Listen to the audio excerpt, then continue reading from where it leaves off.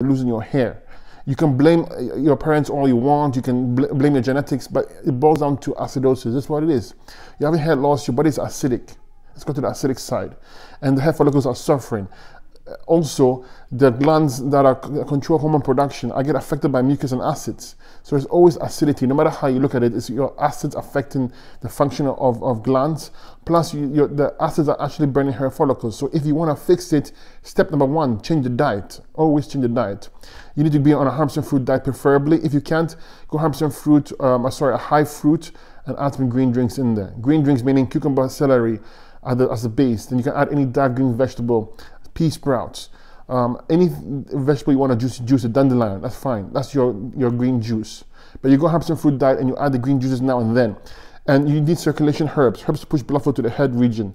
In our side, we have it as circulation 1 and 2 and neurological 1 tincture. Also use hair oils externally. We have one on our side called Grow Hair Oil, push blood flow to the scalp, blood flow there. And also doing this, you're going to use a tea called horsetail tea on our site. It has about 25% of silica, okay, bioavailable silica. Silica is fantastic for hair, nails, collagen, and any connective tissue. And this is what I would do. But as a diet, also clean the sinuses, very important. Okay, no acids here, and clean the gut, and your hair will grow.